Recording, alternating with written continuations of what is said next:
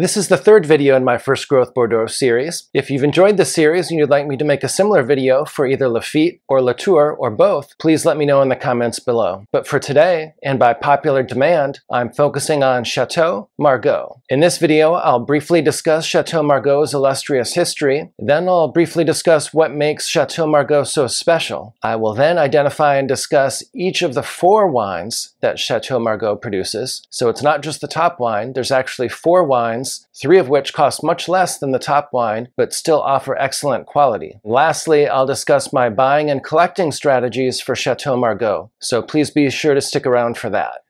Chateau Margaux is one of only 4 producers to achieve first growth status in the original 1855 classification of Bordeaux. Chateau Margaux has about 80 hectares of vineyards that it uses for red wine production. Notably, this is about the same as what they had way back in 1700. So it's certainly a very classic and traditional producer, and not one that's expanded their reach through purchasing lots of new vineyards that they didn't own previously. One of the things I like most about Margaux is that it's one of the first producers to emphasize selection. And by that I mean that they use a strict selection of fruit, and only the top fruit goes into the top wine. So way back in 1906, they came out with the first second wine, the Pavillion Rouge. And so what they did is they identified the best fruit and put that into the top wine, the Grand Vin, and then the rest went into the second wine. Certainly this is something that's commonplace today, but Margaux has taken it more seriously than most and was also one of the first to do it. Margaux's cellars were completely reconstructed. That was completed in 2015. Interestingly enough, that was the 200th anniversary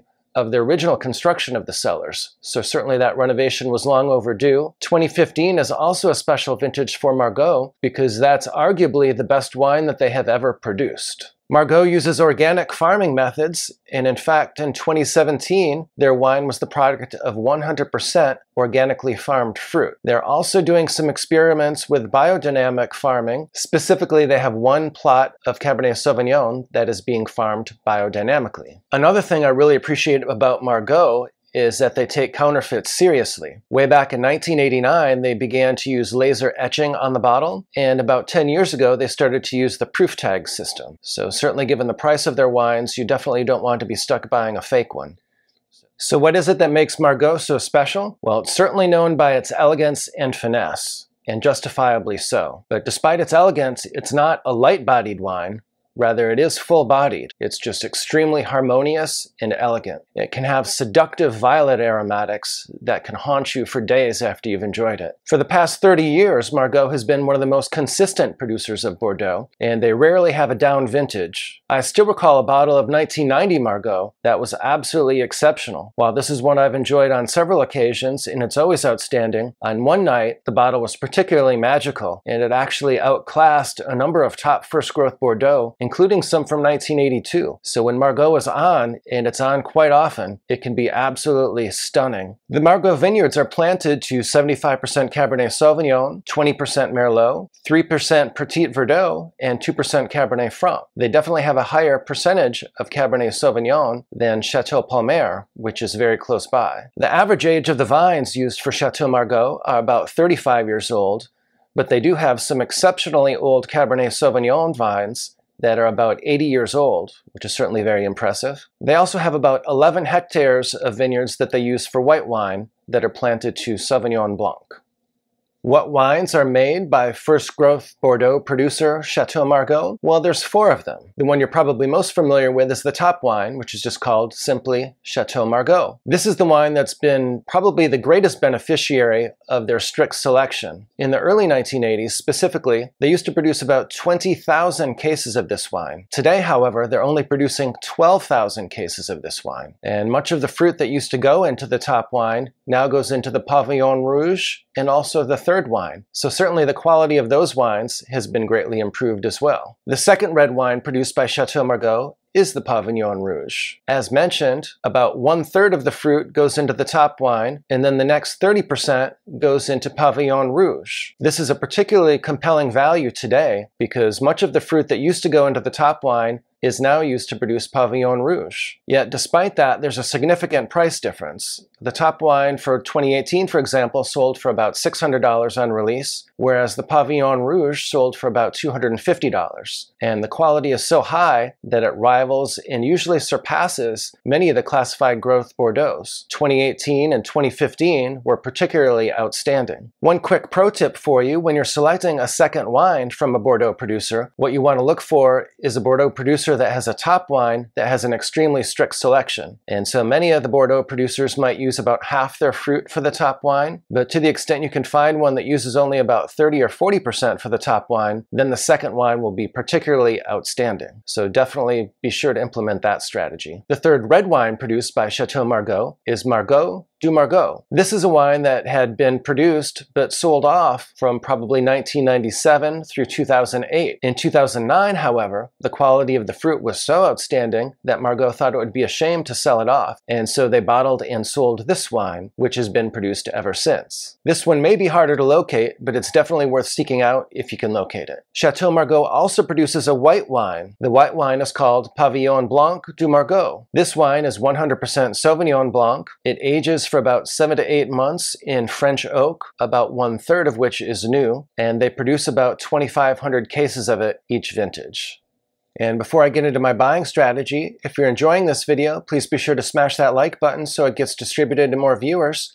And please do subscribe to my channel if you enjoy my videos. That really does help me a great deal. And now for my buying strategy for First Growth Bordeaux producer Chateau Margaux. As with many top Bordeaux, you can often find Chateau Margaux in the secondary market with 20 to 25 years of age on it for less than current releases. This is oftentimes a good idea for Margaux because it's definitely not one that you want to drink too young. It becomes a special wine with bottle age, and so you definitely want to wait at least 15 years on it, preferably even more than that. So please do not open those 2015s or 2018s yet. As for some of my favorite vintages of Chateau Margaux, certainly if you're talking about past vintages, you have to talk about 1982, 1983, 1990, and 2000. While 1982 is considered to be the legendary vintage in Bordeaux generally, 1983 was actually particularly special in Margaux. Chateau Margaux and also Chateau Palmer made epic 1983 vintages, and in fact, for both of those producers, I have a slight preference for the 1983 compared to their 1982, but I'll gladly enjoy either one of those vintages from either producer. As mentioned earlier, the 1990 was also a magical Margaux vintage. That was a 100-point wine and is one that is well worth seeking out. It's drinking extraordinarily well now and is definitely one to buy if you can get your hands on it. The 2000 is another 100-point Margaux and also an outstanding wine and one that I highly recommend. The great thing about Margaux, however, is that it's been extremely consistent for the past 30 years, so there's really not too many down vintages. You really can't go wrong with buying older vintages. Even vintages such as 1998 and 1999 are extremely enjoyable right now and can be purchased for less than a lot of the current releases, and yet they're ready to drink immediately. For newer vintages, you really can't go wrong with 2009, 2010, and 2015 through 2020. As mentioned, 2015 is arguably the best Margaux ever produced, and 2018 is also absolutely incredible. So you definitely can't go wrong with either of those.